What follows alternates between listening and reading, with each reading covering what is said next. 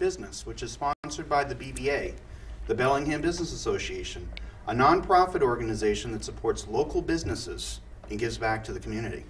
My name is Jason Carrozza. I'm the owner of Carrozza Law Office PC and also the Vice President of the BBA, and today I'm also your host. Today's guest today, it's going to be the Rick Show. We have Rick Singleton, the owner of Singleton Financial Group, and Rick Kaplan. Hello. Thank you for coming. Hello. Who is the president of the commercial division of Remax Executive Realty and the owner of the shopping plaza at the Bellingham Commons. Before we get started, I want to provide a brief recap of past BBA events. The BBA met in June at Lowell's Restaurant, and we announced our annual Citizen of the Year Award, which this year went to Lauren DeMadia, Director of the Bellingham Senior Center. Congratulations, Laura. We also awarded two $1,500 scholarships to Bellingham residents who graduated from high school and are furthering their education. The two winners are Nicole Reed from Bellingham High School and Allison LeQuire, who graduated from Blackstone Valley Regional Technical School. Best of luck to both of you. In July, the BBA sponsored the movie Madagascar 3, which was a big hit and one of the town's movie nights. Welcome, Rick and Rick.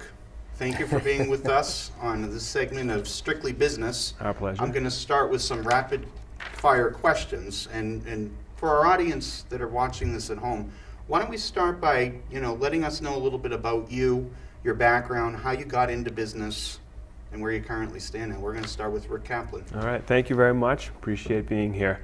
It could be a long story. I'm going to make it a real quick, short story. My background actually starts with accounting, and I got into real estate with my father back about 20 years ago. As a semi-retired attorney, wanted to invest in real estate. We started buying properties, flipping properties, and so on and so forth.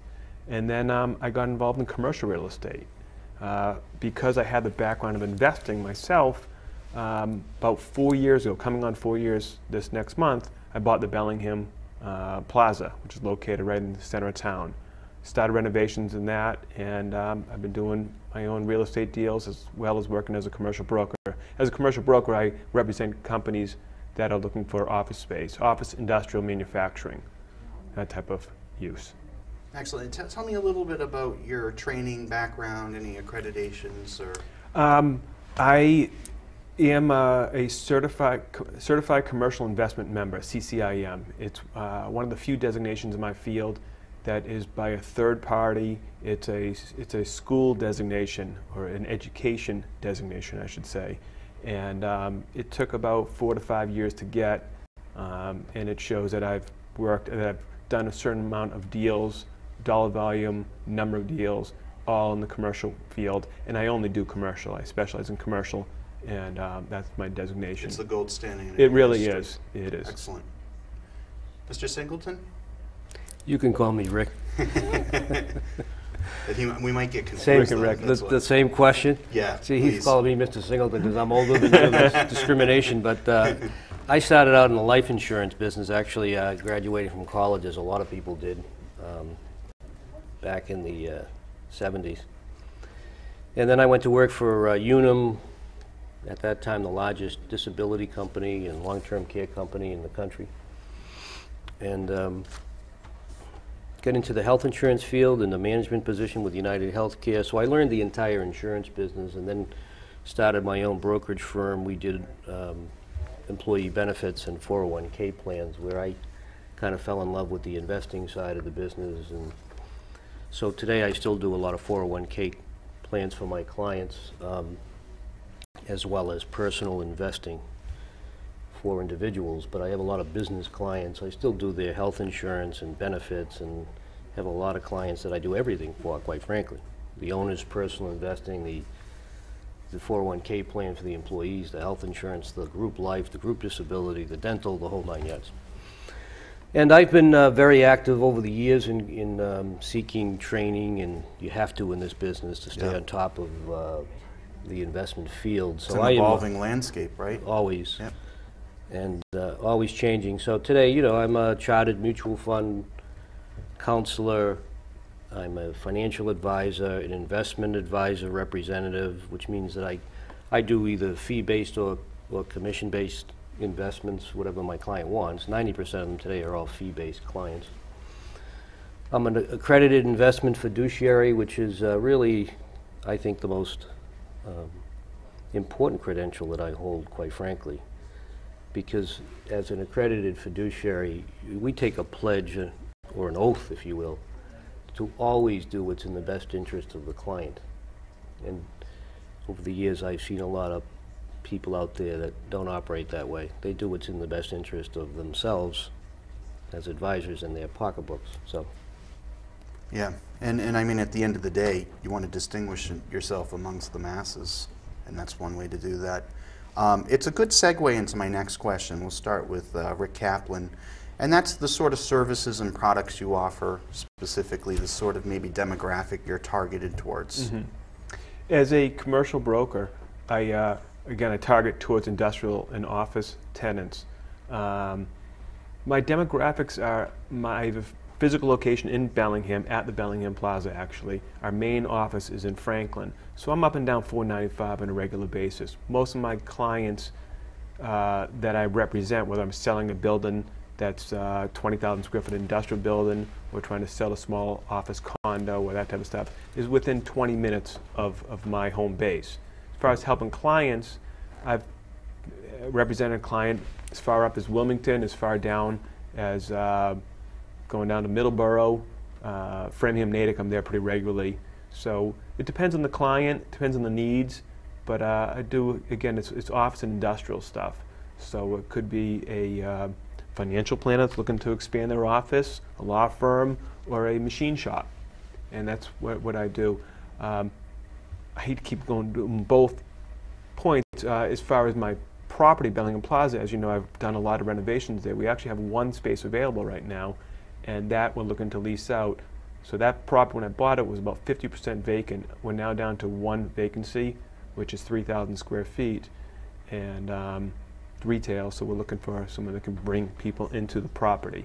Excellent. And I mean, to your testament to that is the fact that you've invested into it. And oh, it looks terrific. Yeah. Yeah, nice, so nice I've gotten a work. lot of compliments. People stop in and thank me, and I really appreciate those comments. It's been, it's been terrific. You've done a great job. Thank you. Very nice. As the town moderator, thank you on behalf of the town. Thank you. Town's been great to work with. Been a lot of good people. You got Dennis Frain's a good guy, and the Board of Selectmen, they're all good people. So. Yeah. Can you comment anything about the state of affairs with regard to the the commercial market? I mean, we hear a lot about residential and it being a seller market lately. How is it on the other side of the fence with commercial stuff? What do you see? It's a difficult market to say what it is exactly. It's still hard to find the right space for your need. So when a client comes to me, I usually try to visit their site because I want to know about their need as much as I can. So trying to find the right space for that client's need isn't always the easiest thing in the world. But there is a lot of space out there. And a lot of the numbers that we all hear, that there's hundreds of thousands of square feet available, a lot of that is large, big boxes. So a lot of the big companies have downsized over the years, or they've literally moved out of the state.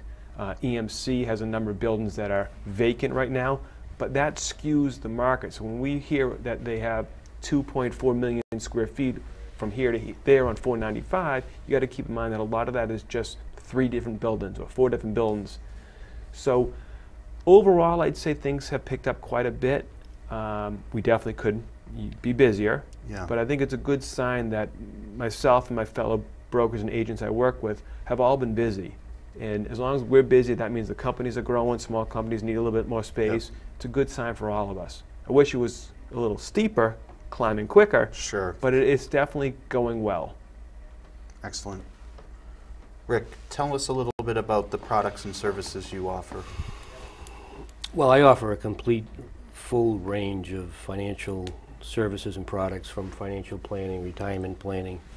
As a stockbroker, which I am Series 7 licensed, which is the highest license you can get in this business, as well as Series 6, which I have, and 63 and 66. And I can provide to my clients really a full range of financial alternatives. There are a lot of folks out there that they end up getting mutual funds. Well, 9 times out of 10, they have all mutual funds because their advisor can only sell mutual funds. in this market today, this kind of volatile market that we're in, if you're only invested in mutual funds, you're not completely protected. Anybody in this business today can make money when the market goes up from 6,000, to 15,000, which it has in recent years. The real issue is how much you're going to lose when the market goes down. It's hard to make that ground up. And it's very difficult to make that ground up, particularly as you approach closer and closer to retirement. So you've got to really be careful as to what you're invested in. So I look at investing as, there are a lot of different boxes that I want to fill up, and it's not just mutual funds. If that's the only thing that you're invested in, you'll be a little bit disappointed when the crash comes again, which it will. May not be 35%, but it may be close. And to your point about people that are jamming the square peg in the round hole, it's about being independent and having the ability to not have to push a particular product. We don't push products, We do what's in the best interest of the client. I mean, there's a lot of people out there today, some who are even accountants selling indexed annuities, well, an annuity might be of some value for some people in the right situation, but it certainly isn't a product that I would give to a lot of people, and certainly not a large amount of your money. Yeah, I see it in the estate planning context too, where it's not a one-size-fits-all model. It's very subjective based on the context of where the client is, where they want to go, and you got to take all of that into consideration. But, as you pointed out, there's some folks that just are strictly monochrome and they're trying to push a particular product, whatever it is, and it may or may not be in the best interest. That's good. I even give my clients a little bit of advice. I mean, we do life insurance and long-term care insurance for our clients because we don't have a product. We just go find the best one for the client. And you identify the need and then search for it. I tell clients, never buy life insurance from a life insurance agent, please. You know what? You're always going to get what's in the best interest of the agent as opposed to what's in your best interest. Good to know. Thank you. I think this is a favorite question of Marjorie, so we'll fit this in. Tell us something surprising that you've encountered in your business endeavors. Start with Mr. Kaplan. I was thinking about the different variety of clients I have. And I think it's an interesting story. One of the biggest clients I've ever had was a client of mine that took 20,000 square feet of space and a long-term lease. We did tons of renovations. It was a big project. It was over a year putting the whole thing together. It was a doggy daycare. And I found that very interesting because it's not the typical manufacturer or distribution company or straight office. It's something very unique, and because of the length of the term, I ended up in a very friendly, close relationship with the person who owns the doggy daycare, and we're friends today, and we'll be friends for life. And so I think that was a very interesting client I had because it was really not the norm, and it became a project that really took well over a year to put together. And it's very exciting, actually. It is. And it's good to see the business thrive. It's good to see the business thrive, and it still just amazes me that she sees 150 dogs a day, and et cetera, and there's the doggy daycare, the grooming, this, that, the other thing. It's a full dog mecca. It's amazing, and it's really something that I would have never expected to see. So I think that's a good story for what Marjorie mentioned, that it's something different that you didn't expect. Yeah. And so that's exciting. Mr. Singleton, got a similar story? A doggy story? No, I don't. But I do have, what's surprising me in my business a lot in recent years is how many seniors, for lack of a better word, folks who are already in retirement or very close to it, who really are unaware of what's available.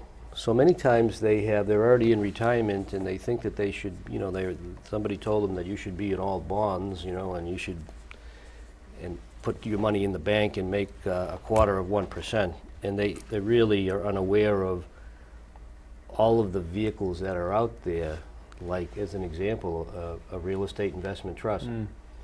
Sure. And many other vehicles in which you can make a lot more than 0.25%. I mean, So there's no reason for a lot of these people to be struggling as much as they are. And when they see what they can do, or even buying stocks, quite frankly, dividend-paying stocks, as a stockbroker, you know, I've taken some portion of their money and said, okay, you want to get a check from, you know, Johnson & Johnson, there's a great company that has a great dividend, or whatever company happens to be. And it can make a significant difference in a person's life who's already retired and they're on a fixed income. They don't have to put up with the CD making 1/4%. Right. Exactly. Yeah. And that's why they turn to you for the advice. You know, The people don't know what they don't know. Exactly. Now, I know we may have gone over this a little bit, but why don't you enlighten us a little bit further as far as what an ideal client is for you, in terms of maybe are they on the threshold of retirement? Do you like to catch them a little bit earlier? What's your sweet spot in your industry?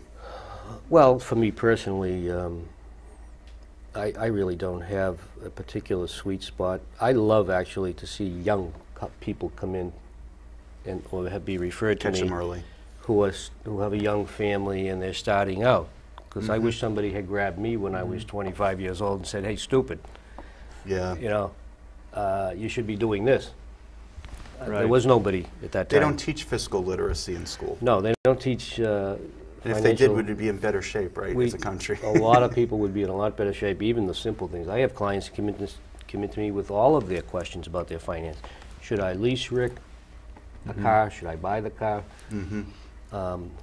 Do I pay off my mortgage? Yeah. What do I do with these credit cards? So, you know, I'm there as a resource. Well, I don't charge for any of that stuff, but I'm giving them my advice. And no, you don't pay off your mortgage in most cases. That's my answer. But especially with rates like they are today. Yeah. Pay off the credit cards. But what was that question again? Well, I was just getting at just your target. Oh, my target market. Yeah. Guys like him, you know, who own shopping guys plazas. in the 20s. Yeah, There you go. There, the guys in the 20s. Yep, yep. But anyway, I have a full range of people. I enjoy, again, the people starting out. And then I have a lot of people who are approaching retirement. They're in their late 50s, they're in their early 60s, who are beginning, you know, and that's a crucial time. Yeah. You know, we call it the red zone, you know, 10 years before you're planning to retire. If you want to retire at 65, well, you can't afford to lose half your money between 55 and 65, or else guess what? You're not retiring. Right. So that's a crucial time. And then the 10 years after you retire. So there's that red zone that's very, very crucial and very important, what you do with that money. And a lot of people, unfortunately, you know, sometimes make the wrong moves. Yeah. So that's what I'm here for, to make sure they don't make those mistakes. I may not make you rich, but I'll make sure you're not poor. Right. That's very fair. Rick, with regard to your target demographic, you had mentioned with businesses that are established and also expanding. Do you do a lot of work also with startups? I do. Right out I mean, of it's the the nature of box. the business. We do. I represent a number of properties where what I call incubator space, whether it's a shared office environment that I represent 2 different properties at. I have a small a client that has a building that has a couple 1,200 square foot flex spaces. So we've gone a lot of companies that started off there that grew, that I was able to move to larger spaces. So yeah, naturally you end up working with smaller companies growing, etc. Being a local guy, those companies, small companies usually don't go to like the large national brokerage companies looking for real estate advice. So they you know, end up with me. There's a lot of references and stuff like that. So I do that a lot. And that's a benefit you provide your clients, being a native and understanding. Exactly. You know, Absolutely. the territory. You know, I grew up in the area, Yeah. and I've always been, you know, in the area. But I would say most of my clients, you know, are looking somewhere from as far as office, 4,000 to 10,000 square feet. Well, more 4 to 6 is probably the correct number. Where someone's got about 10 to 15 employees looking to expand or combine 2 different locations. And so we do a lot of that. Sometimes I was just up in the boroughs looking at space for a client for that exact requirement. And as far as industrial stuff, you know, we're all over, because a lot of the industrial stuff is larger square footage. But a lot of it, like you said, smaller. Could be, you know, 1,200 square feet. So companies that are growing, you know, when, Yep. when someone notices that either their company or their neighbor or what have you, when they're at work and there's 2 people to a cube and the parking lot's full, that's when it should click, oh, you know what, this company really needs more space. So that's what I try to tell friends of mine, you know, it's because you don't necessarily hear when they're looking for space, or if you do, it's too late. Well, that's just it. It's too late, yeah. But if you notice that, my goodness, you know, this company, they got Starting to so many bust through the people, they're starting to seams bust through the seams, exactly. That's a good time for me to make a phone call. Yep, and at least explore what their options are so they can Yeah, plan and ahead. it costs nothing. I send them a report. I let them know what's out there. What, you know, are they paying too much currently? Should they stay where they're at? Should they not stay? So, you know, Yeah, and that's where the synergy, I think, is in your business, is there's a planning piece here that you have to be proactive, because sometimes when you're reacting to something that's already occurred, it's too late. Yeah. You know? I know we have a little bit of time, so I am going to throw out this question, and it is an ambush question, so either of you can Ambush jump at this. One of the questions I like, and I get asked often as an estate planning attorney, is what are the traps for the unwary in your industry? You know, something that maybe someone's not aware of that you can maybe share with our viewers that they would find important. Traps. Yeah. Well, I'll just throw out I could throw out 100 of them, but people who buy annuities, Yeah. who don't realize that there is a surrender period that in which you can't get your money if you needed to. So if you've tied up a lot of your money in an annuity, and now all of a sudden 3 years from now something happens, maybe a medical problem or something else, something goes wrong in the home, and you need cash, Yeah. you're going to pay a huge penalty to get your money out. Yeah. And if that wasn't explained to you, then there's a problem with you, whoever sold it to you, you know. So the other thing is on the 401k side of my business, as a fiduciary, you know, when I am an advisor to a 401k plan with one of my business client, I'm a co-fiduciary on that plan. Our company allows us to be co-fiduciary, so we're taking a lot of responsibility to make sure that thing is handled properly from the company's perspective and from an investment advisor's perspective. But there are a lot of fees Yeah. that a lot of business people out there who have 401ks for their employees don't realize they're paying. No. They're hidden. And you really need somebody to to uncover those fees and show you a better way, because that is your employee's money that is being taken out of those accounts and to pay fees. That's a trap. You need to be aware of it. You need to search it out. You need to find somebody who's an expert to find it, because sometimes they're very well hidden. Yeah. No, that's very good. Rick, do you have something quickly? Yeah, We're down real to 5 quickly, I'll minutes. say Yeah. there's free information out there, Yeah. and you should use it. You know, call me up, ask, you know, I find out from people that I've worked with, and I call them up, you know, we haven't spoken a year. Hey, how's it going? Oh my gosh, you know, Rick, how you doing? Oh, I end up signing lease. Oh, okay. They don't realize I'm glad to just speak with them and find out, you know, what was the deal. And then sometimes I find out they shouldn't have signed that deal. Yeah. It was not a good deal. It wasn't in the best interest. They went directly off, they called somebody off the sign who represents that ownership. They met with them, they did a deal, they signed a lease, and it's way above market, or they're locked in under a clause that they should not have been locked in under. And I'm glad to review that stuff with people. I'm not an attorney by any means, but I've done this enough times that I can look at something and get a pretty good idea of, you got to be careful. You got to, you know, people can call me up and just ask me, hey, this is what I'm paying for rent right now. Is it a good deal? Should I move? Should I stay? What's going on? I mean, I have the information, and I'm glad to share it. Rick, can you tell our viewers the best way they can contact you? My office is here in Bellingham, the Bellingham Commons. My phone number is 508-541-1350. And my email is very simple, Rick Kaplan, with a K, Rick Kaplan at remaxexec.com. Excellent. And Rick, how can they reach you?